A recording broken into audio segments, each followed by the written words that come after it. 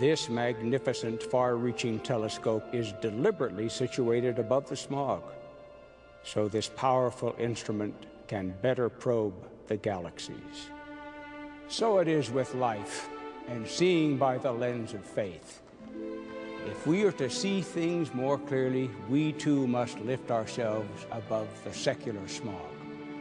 Then, in the words of the hymn, we can in awesome wonder consider all the worlds God's hands have made and see God's power throughout the universe displayed. Otherwise, we will be kept from probing Jesus' universal gospel and from seeing things as they really are. Nevertheless, by viewing the stretching cosmos, we can humbly contemplate the vastness of divine handiwork. Long before he was born at Bethlehem and became known as Jesus of Nazareth, our Savior was Jehovah. Way back then, under the direction of the Father, Christ was the Lord of the universe, who created worlds without number, of which ours is only one. How many planets are there in the universe with people on them? We don't know. But we are not alone in the universe. God is not the God of only one planet. I testify that Jesus is truly the Lord of the universe, that by Christ and through him and of him, the worlds are and were created, and the inhabitants thereof are begotten sons and daughters unto God.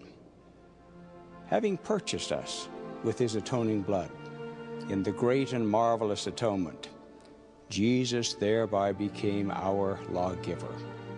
It is by obedience to his laws and his commandments that we may return one day to his presence and that of our Heavenly Father. The foregoing cosmic facts should bring us to our knees even now, long before that later judgment day when every knee shall bow and every tongue confess that Jesus is the Christ. I testify that Jesus fulfilled these great roles as Creator and Lawgiver out of his desire to immortalize all of Heavenly Father's children, with the most valiant to live in his Father's house, which has many mansions. When Christ comes again, it will not be to the meekness of the manger. It will be as the recognized Redeemer and the Lord of the universe. Then, in a great solar display, stars will fall from their places in a witnessing way, with much more drama than at his birth, when the stars in the heavens looked down where he lay.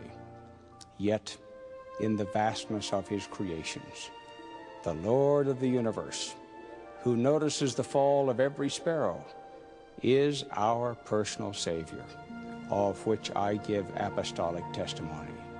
In the holy name of Jesus Christ, amen.